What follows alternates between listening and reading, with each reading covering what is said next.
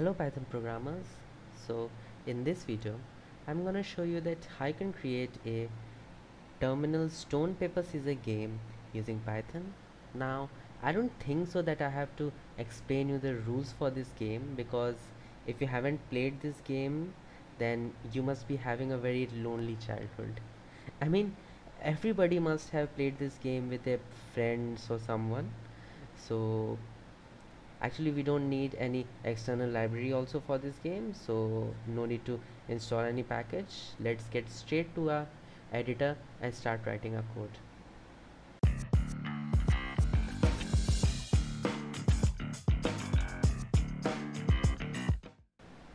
Okay, so first of all let me import the only library which will be required, which is called random. It's pre-installed, so you don't need to worry about this. So let's create a infinite loop while true.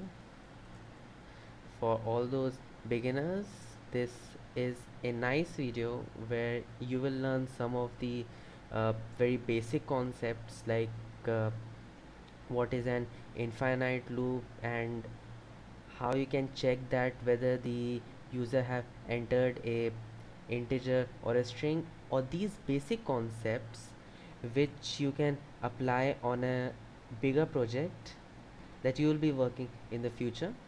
So let's create the string which will contain our three options, which is stone, paper and scissor. Stone,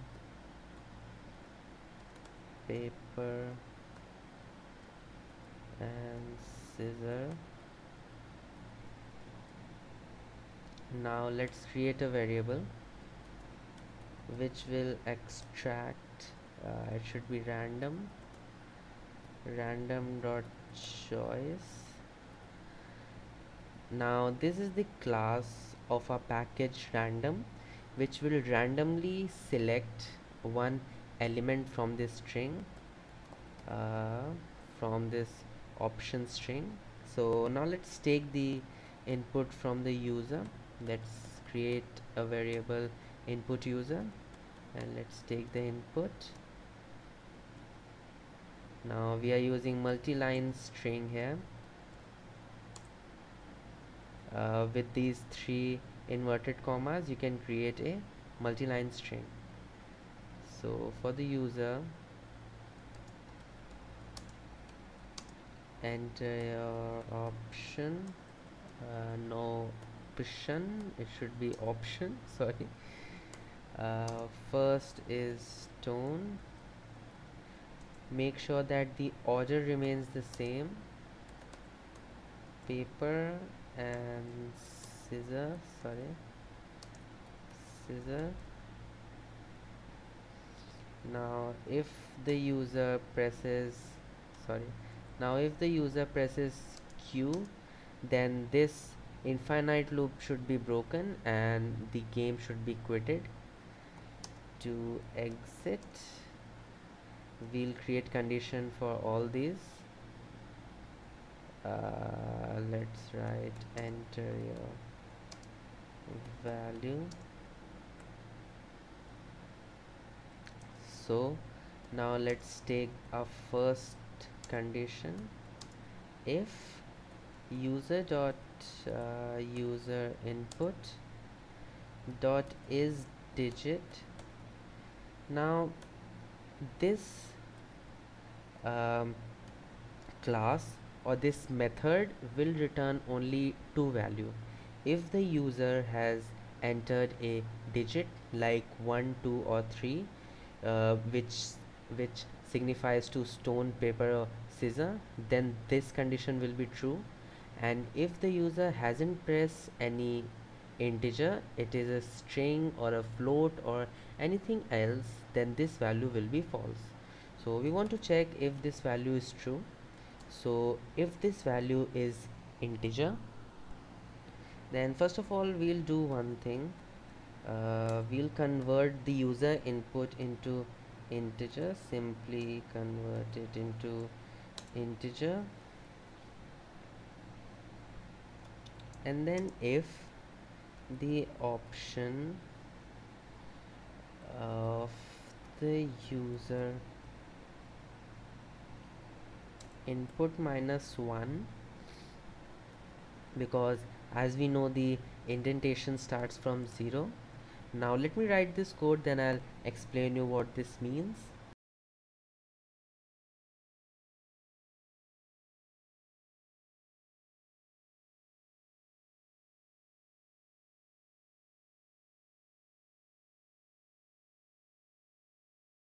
Now let me explain you. So here we have taken the integer input from the user, which can be 1 for stone, 2 for paper, and 3 for scissor. But in Python the indentation starts from 0, so this is why we have subtracted the value from 1, so that if the user has entered 1 and they want the option to be selected is stone, then this will be user input 1 minus 1, which is 0, and in the list option at the 0th value we are having stone. So this is why I have told you to write these options in the same order we have our list. So if the user input is same as the randomly generated uh, option, then we don't want any change in the score. We have created two variables which will store first the score of the computer and second the score of the user. So if the values are same, then according to rules, then there won't be any change in the scores. So if elif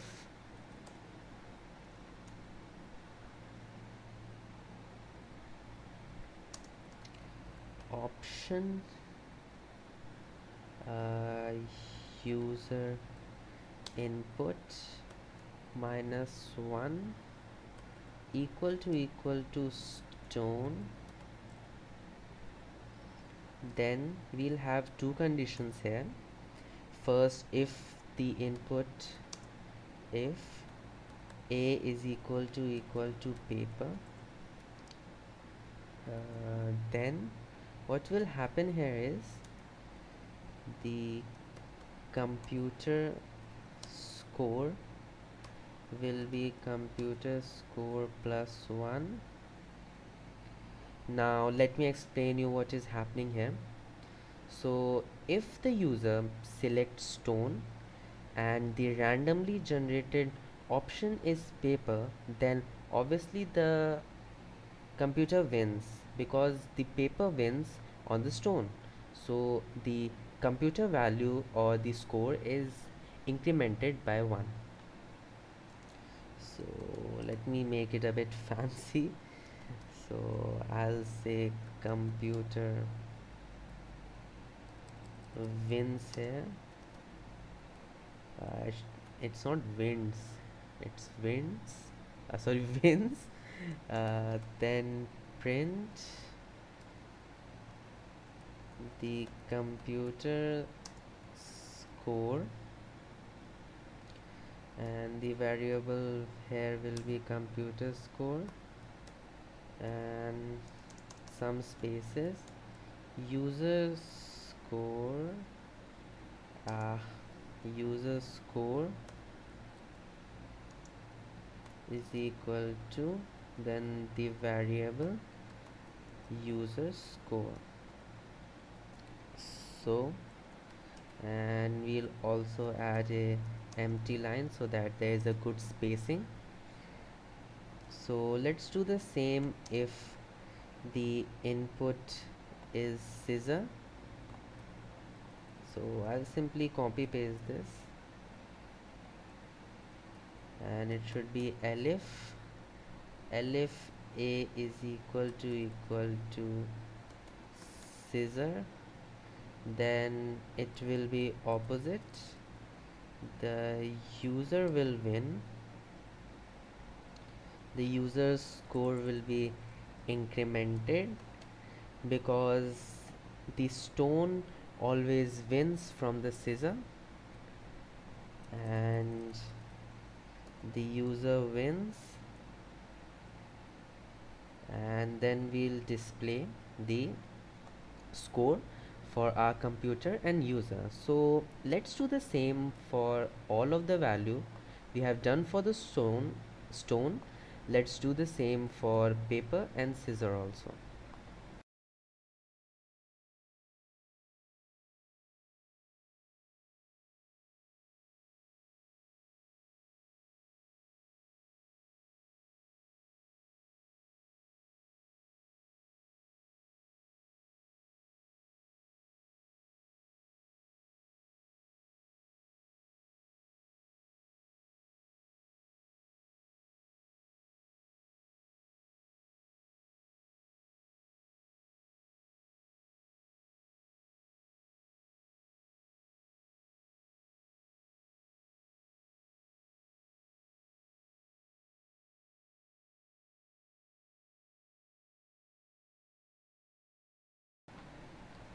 Okay, so we are done with the game logic. Now let's come to the quit, and if the user enters something invalid, so let's do the condition for that. Now elif the user input dot is digit equal to false, not flaws, false, then what it will do is it will check a condition if the str of user input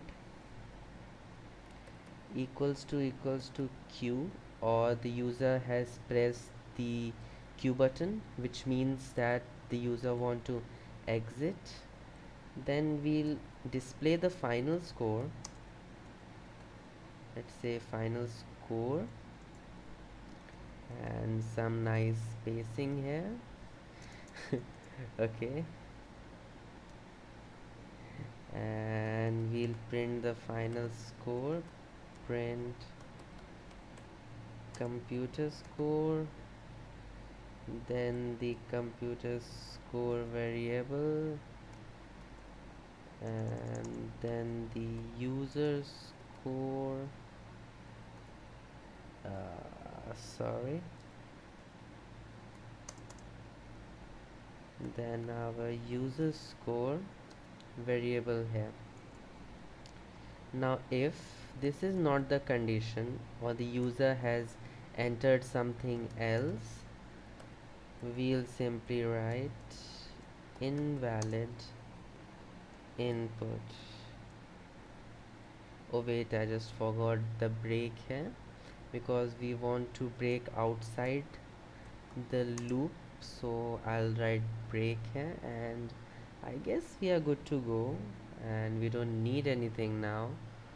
So I'll just save this, go back to the folder, shift plus mouse right click, open PowerShell window here, python1.py, and if we have stone, then nothing is displayed, but why nothing is displayed? Let me see that what is the reason behind this. Okay, so actually there's a block problem. This is not the elif for this if, this is the elif for this if. Small mistake, and nothing happened. This is the worst condition, when you don't get any error but you don't get any input also. I have to just indent all of them.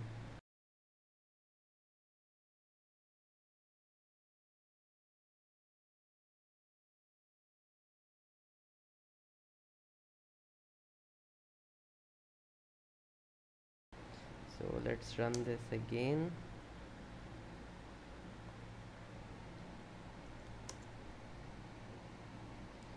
And if we press 1, then the computer wins and the computer score is 1. Let's press 2 and the user wins, but again the computer score is increased.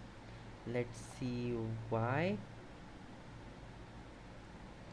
So here computer wins and it is increased. Actually, I haven't changed the output which will be printed. It should be user wins and it should be computer wins.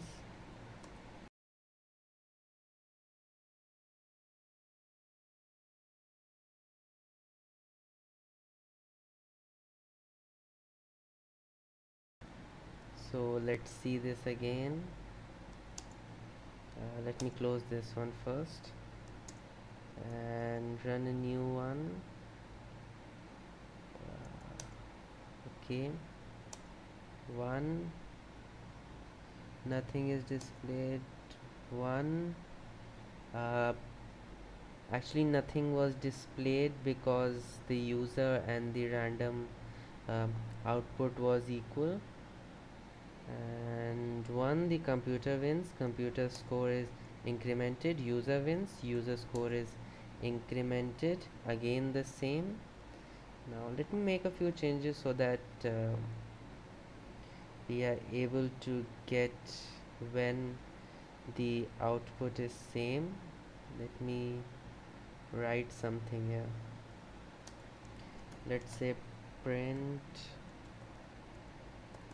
lol we are same.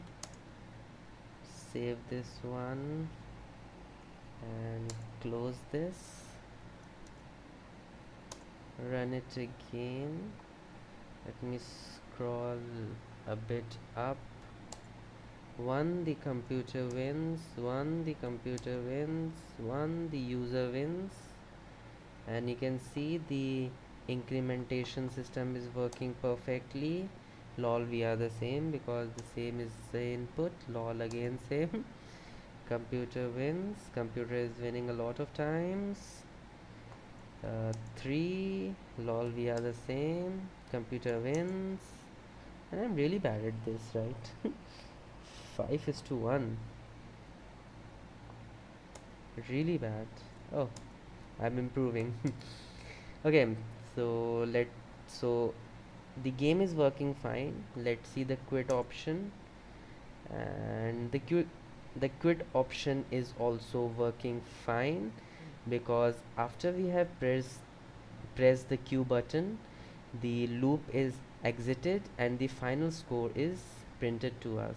So this was a short project but a good project for beginners and intermediate persons, because this project will explain you some of the basics of Python, like how the random function works and how the loop works, here the while loop, and how the conditions work, and some of the methods like is digit, and many things you can learn from this project. So it was a good project for beginners and intermediate. So this was it for this video, and in my channel I create lots of such projects. So if you love this one, I'm pretty sure you'll love them all. So I'll meet you there. Bye bye.